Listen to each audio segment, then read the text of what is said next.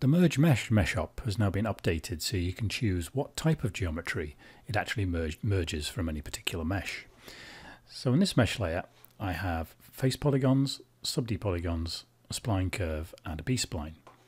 So in a new layer, if I add Merge Mesh mesh-up and then merge in that mesh, so I now have the same things in here, but in properties we now have this polygon types drop down. So here you can decide to turn off various types of geometry. So if I don't want to see faces, I can turn that off. If I don't want to see sub-Ds, I can turn off. And I don't want to see B-splines, I can turn that off. So now all I've got is the spline curve.